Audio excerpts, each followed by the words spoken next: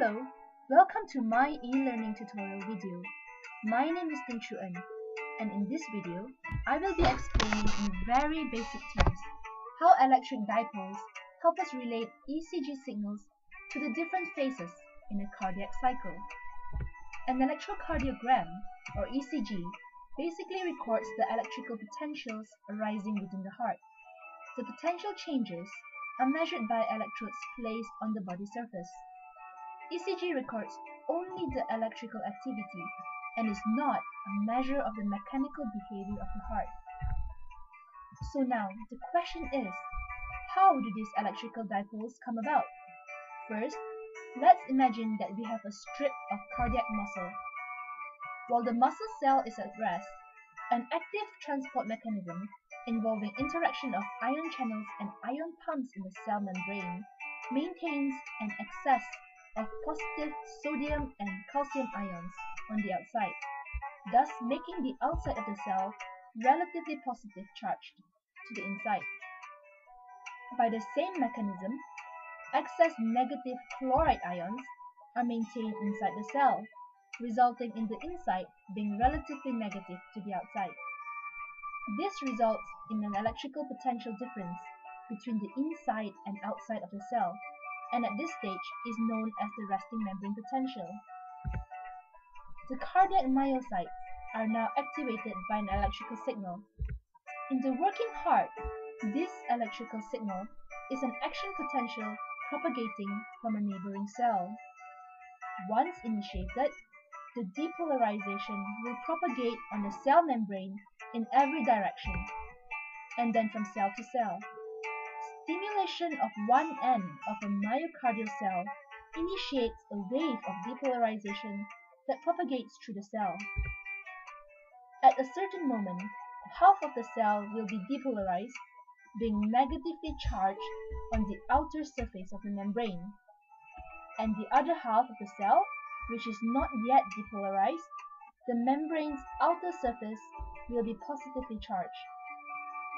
The opposite charges of the cell surface will form an electric dipole. These cardiac dipoles can be represented by electrical vectors. If the electric field is recorded by extracellular electrodes, a positive potential will be recorded when the vector points towards the positive electrode. If the vector points toward the negative electrode, a negative potential is recorded. Now that we've seen what happens in a strip of cardiac muscle, the same concept can be applied to the whole heart. This is a very simplistic diagram of the human heart.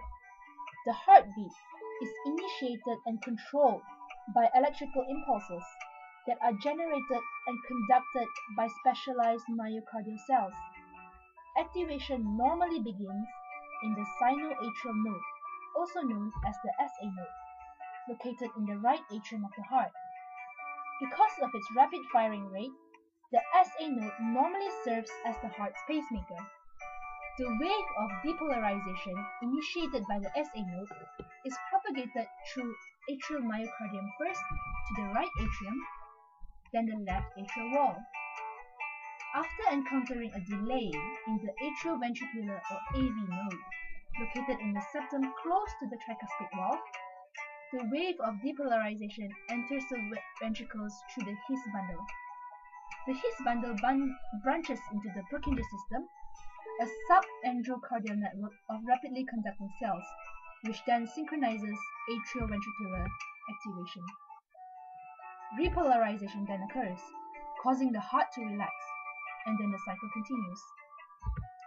The ECG records the potential charges generated by the activity of the heart using electrodes placed on the surface of the body. The potential change recorded by specifically connected electrodes is called a lead. Each lead is assigned with an axis, and each axis has an orientation. By convention, the axis points towards the positive electrode.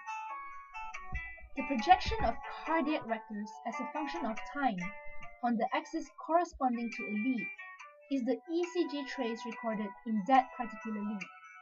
If the orientation of the projected vector corresponds to the orientation of the axis, a positive wave is recorded.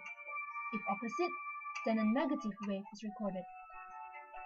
Now, because the human body is a non-homogeneous conductor, it is necessary to standardize the lead group in lead systems. In case of a standard ECG, 3 lead systems are used: the limb lead, the augmented limb leads, and the chest leads. If necessary, other leads can be recorded using specific electrode locations. In the interest of time, we will only be looking at one of the lead systems, which is the limb lead. The limb lead uses 3 active electrodes and a grounding electrode. The electrode placement developed by Einthoven is standard.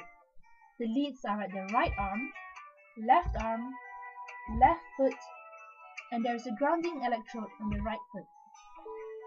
The electrode placement forms the Einthoven's triangle, and using information gathered from other lead systems, we'll be able to obtain an ECG signal.